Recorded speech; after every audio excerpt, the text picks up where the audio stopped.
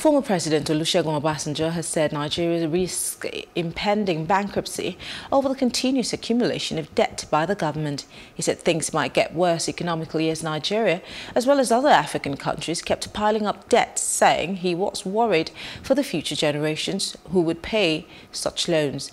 The ex-president said this on Friday in Lagos as a keynote speaker at the Why Am I Alive campaign. Let me state at the onset that using debt to finance growth or development is a double-edged sword that must be wielded with a high degree of discipline, responsibility, and foresight. A well-calibrated debt for infrastructure and other developmental goals could be very positive. However, we do not need to speculate. We need to examine our historical experience. Everyone knows that our governments are notoriously deficient in serious and adequate discipline, and most often lack competence and consistency as well.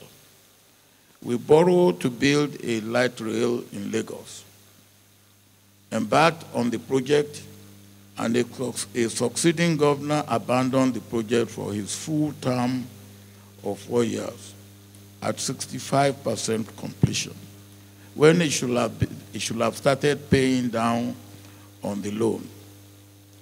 This light rail is important for the whole of Nigeria, not only with respect to man-hours of GDP that will have continued to be saved, but also because such loans are normally federally guaranteed.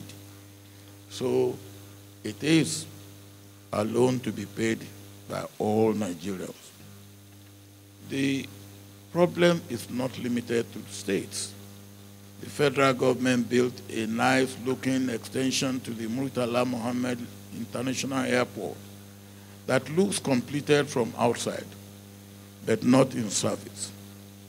To rob Aboneki on the injury, some clowns are talking of demolishing the main airport and rebuild from scratch. Where on earth is a poor country wasting resources that way? Procuring debt in the first instance requires a clarity on the purpose, which must be linked with the ability to repay principal and interest as and when due. Defaulting on repayment is very easy and, if you like, very convenient.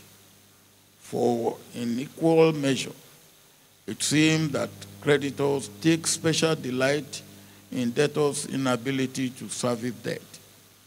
Delinquent behavior allows the opportunity to impose stipulated sanctions and later appear friendly by offering to restructure your debt.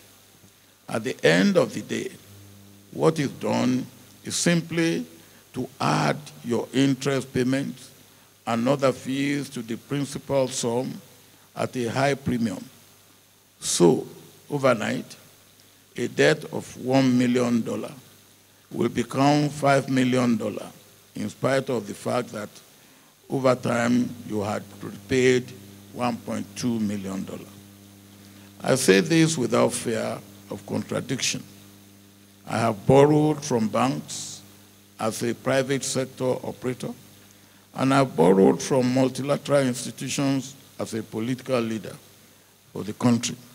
So I believe you will understand my fears and experience about jumbo loans and my agony in getting rid of our external debts and developing a sustainable approach to address our domestic debts.